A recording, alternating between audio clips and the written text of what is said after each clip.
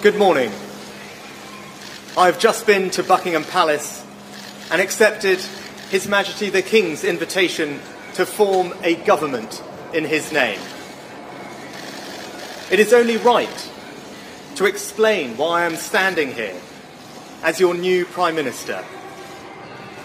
Right now, our country is facing a profound economic crisis. The aftermath of COVID still lingers.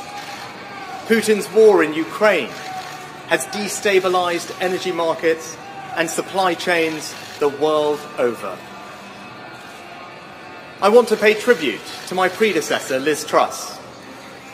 She was not wrong to want to improve growth in this country.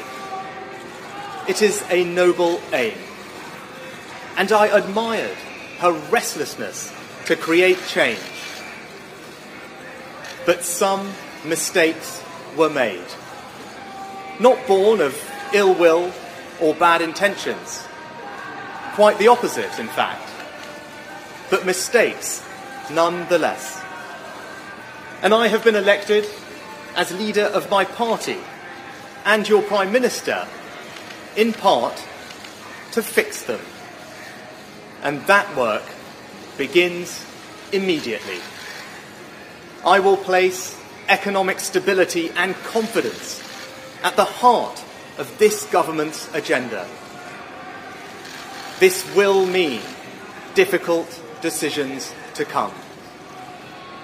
I will unite our country, not with words, but with action. I will work day in and day out to deliver for you. This government will have integrity, professionalism, and accountability at every level. Trust is earned, and I will earn yours.